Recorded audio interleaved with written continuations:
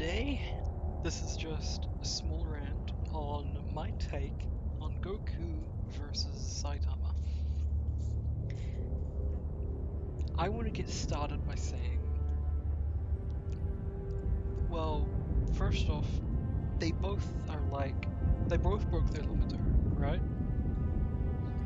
And they both, in battle, have unlimited growth potential.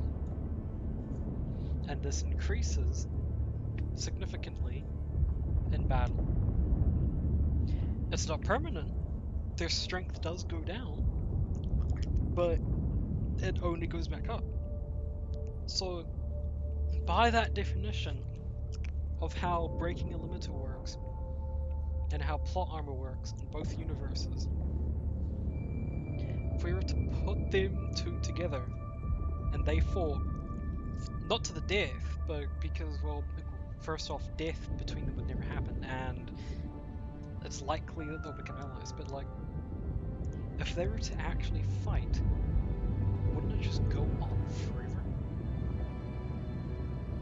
Hear me out. I'm gonna say this again. They both broke their limiters. That means they are limitless, right? In growth potential. So they are both infinitely growing each second they fight. But that also means both of them become pretty much unkillable and are also pretty much infinite strength. So let's say they first meet, they're both pretty weak at the start. Over time, they're both just going to go stronger and stronger and stronger infinitely, because neither of them have a limit. And I'm not saying that Saitama or Goku would win. I believe that neither of them would win. And this is logical, because if one of them could actually win in a battle, let's say theoretically to the death, the battle would never end because neither of them can die. And for example, in One Punch Man, it hasn't happened yet, but in One Punch Man it is confirmed that he will eventually fight God, canonically. And something similar with Goku did actually fight something of like a maker of the metaverse or omniverse, multiverse, whatever it was. And you know, ignoring the ignoring the no limit fallacy for a moment, I believe just their pure power and constant growth would only make them infinitely battle. There's nothing saying that one would win. Sure, Goku might have greater feats. Allied Saitama destroyer might not has have joined as many squadron. feats as Goku does, but that doesn't really matter much, because, you know, Goku's the show that Goku is in is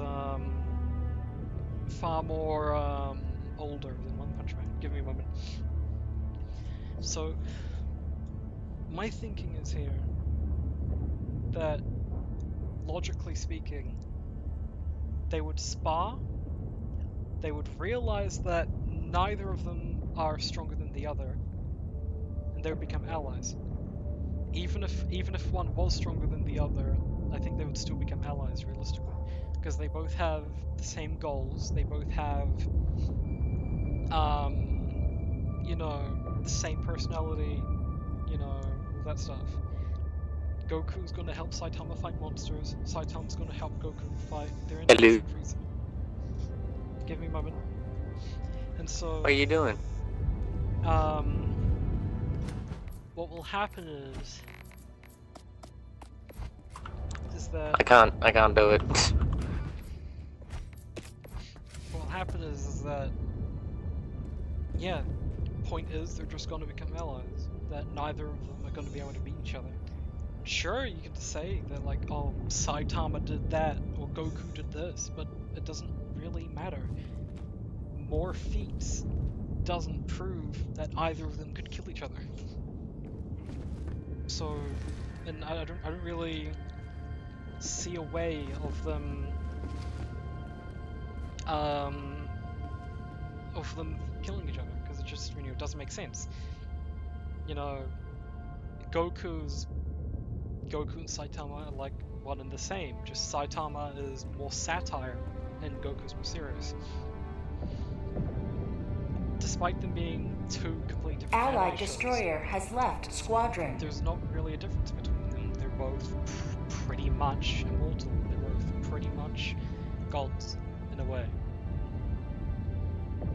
For example, Saitama like turned back time and Goku destroyed a universe. You know, these things only a god could do.